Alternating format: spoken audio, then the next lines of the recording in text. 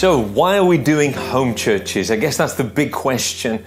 What's taken us from the way that we were, the wineskin, the structures, the methodology of living out our faith, into a new wineskin, a new methodology, a new way of doing what we're doing? I guess one of the turning points for us, and I'll probably give a little disclaimer up front, we're on a journey. This journey could take 2 to 5 years.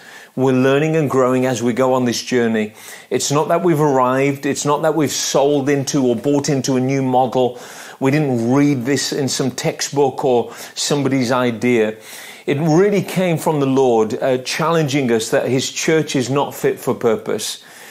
He gave us a great commission, and we don't really evaluate ourselves against either the Great Commission or the Great Commandment. For many people in church, the evaluation of how they're doing may be centered around the church they go to. Is this church a nice church? Do I like it? Do I like the building? Is it warm? Is it nice? Are there good friends there? What's their children's work like? What's their worship like? What's the pastor like? What's his preaching like? And whether we voice them, and I think these things are often voiced, or whether we think about them in our thoughts and then make decisions, it's interesting. All of those kind of questions are thinking like consumers. What do I want? How does it suit me? How does it suit my family? Does it work for my kind of Christianity?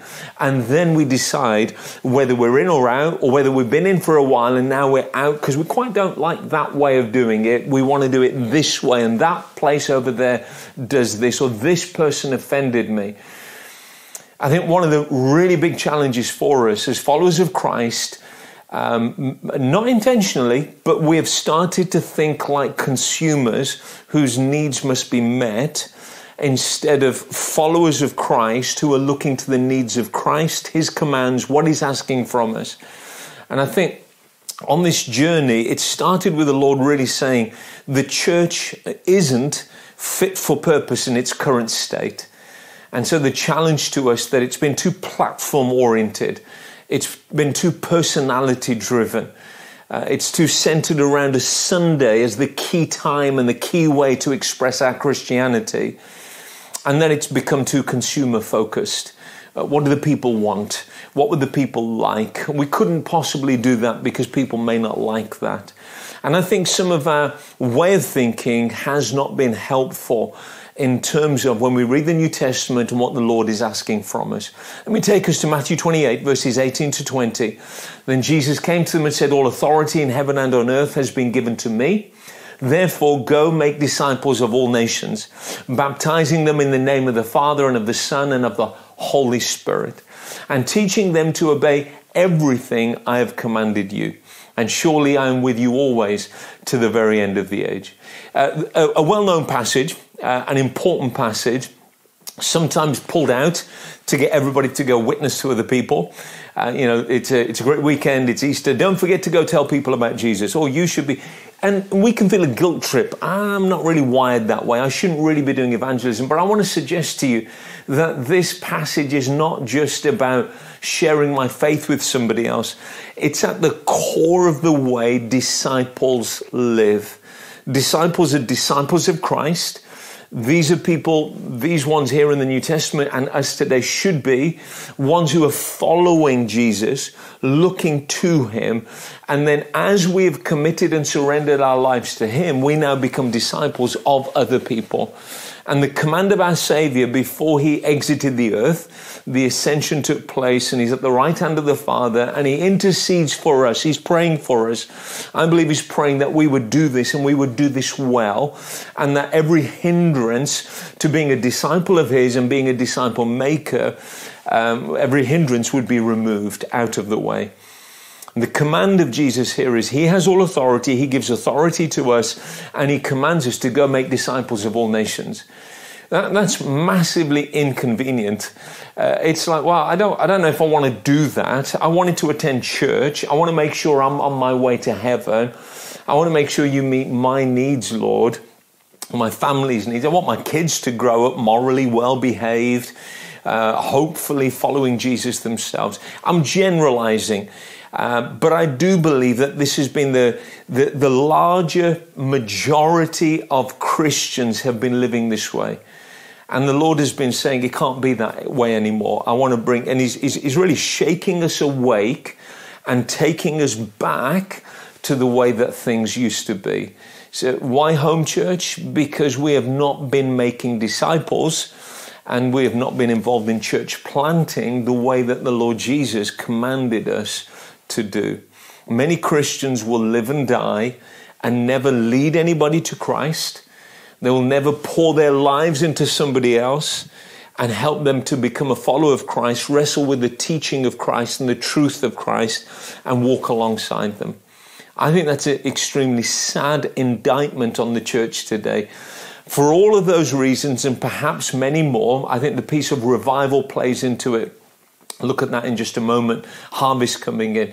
But the Lord is shaking up his family, shaking up his bride, shaking up his body, and saying it's time to understand what it means to be a follower of Christ and obeying Christ's commission that all of us are disciples and all of us should be disciple making. I think the bigger narrative of revival is really important. Let me read to you Acts 2, 42 to 47. This is the 3,000 that have just become saved. They have been baptized in water. It says they devoted themselves to the apostles' teaching, to fellowship, to the breaking of bread, and to prayer. Everyone was filled with awe at the many wonders and signs performed by the apostles. All the believers were together, had everything in common. They sold property and possessions to give to anyone who had need. Every day they continued to meet together in the temple courts. They broke bread in their homes and ate together with glad and sincere hearts, praising God and enjoying the favor of all the people. And the Lord added to their number daily those who were being saved. There's a clear, following Christ, a clear way that this pervades all of their lives. The meal times, their homes, their friendships, their relationships, their commitment to the teaching given by the apostles, the commitment to prayer, to breaking bread. And I don't get the impression it was just relegated to a building where a few people officiated these things to happen and we went there once a week to do it. Instead, it's like this body is mobilized and they become the catalyst. And as you read the next few chapters, the church grows again by thousands and again by thousands. And persecution hits and they spread through the then known world, taking the good news of Jesus with them. This is a whole life discipleship. It spills into every day of the week. It spills into every moment of the day, that we are now radical followers of Jesus. Not that we have a nice Western lifestyle or wherever we may live, and then a part of that is this Christian thing I do. But actually Jesus comes in as Lord and takes over everything. And because of our love and our devotion to him, we give him everything and we say, we're in. Whatever you want, however you ask for it, we are wholeheartedly in. And I think the way the reason that's important and the way revival fits into it, we have a firm conviction that the breath of the Holy Spirit has begun blowing throughout the world, throughout our land. What we have seen in history, we've seen it in the Old Testament, we see it in the New Testament, moments and times where the breath of the Spirit blows and large numbers of people become aware of eternal issues and they surrender their lives to Christ. They turn their hearts towards the Lord. It's happened throughout history in every century. We call it revival, a move of God. It's just eternity becomes far more tangible, real. Men and women and children are aware of their need of God. Well, we're convinced we are due one of those moves of God again, and the church in its current form would not be able to handle the amount of harvest that's coming. Too many people have been passive. We've had a few people working and a lot of people observing.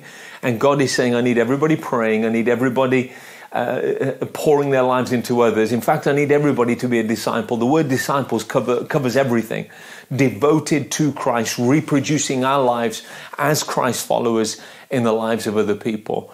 And so I believe that there's a shake-up that God is doing to help us get ready for what is coming. Home churches because we've not been fit for purpose. Home churches because of the harvest that's coming. And we're all going to be needed, every hand on deck to do what God is calling us to do. That may lead me to my final question in the final section of this first session. Just simply to say, what do we mean by home church? And we're still wrestling this through as well as a team and thinking, how does this work? What does it look like? Acts 4 paints a picture. Acts 2, the passage I read, paints one. Here in Acts 4, it says, all the believers, verse 32, were one in heart and mind. It's a Holy Spirit relationship, a Holy Spirit joining. We're asking the Lord to do that again. No one claimed that any of their possessions was their own. That's a powerful unity, a powerful sense of sharing, a commonality between them. But they shared everything they had.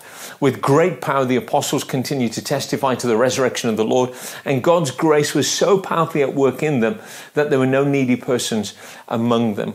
For from time to time, those who owned lands or houses sold to them, brought the money from the sales, and laid it at the apostles' feet. I think it shows us a place for family. It shows us a place where there's growth. It shows us there's a place for care. No needy persons among them. Everybody's sharing life. Everybody's involved in mission. And there's these gatherings in smaller spaces in their homes that are taking place. And I'm aware the majority will be in homes, but there may be some in coffee shops or community centres. The idea isn't just everybody has to be in a home. The idea is these are smaller gatherings, legitimate churches. It's where mission happens. It's where discipleship happens. It's where care happens. And those smaller gatherings also reproducing.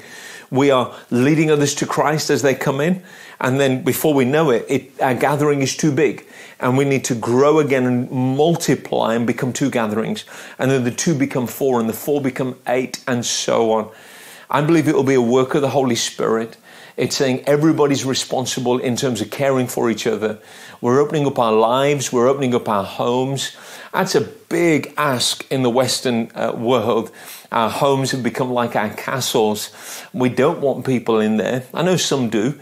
But one of the arguments I've hit again and again is people won't open up their homes. And some of the reason is people are private. I understand that. Some of it is their Christianity doesn't pervade their home. And so they're nervous about having people come in and watch the way that their marriage is, watch the way that their parenting is.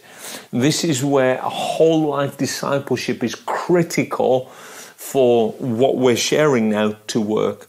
The Lord has to take everything in me. He has to be involved in my marriage with Esther, in my conversations with our children. His presence has to pervade our meal times. When there's conflict and we need resolution, His presence has to pervade that. And so as it begins in the home, as it starts in the essence of who we are, it spills out. My hope is that this becomes organic wherever you are in the UK. And whichever one of our families you belong to, the movement is one big family, but within there we recognize there's families.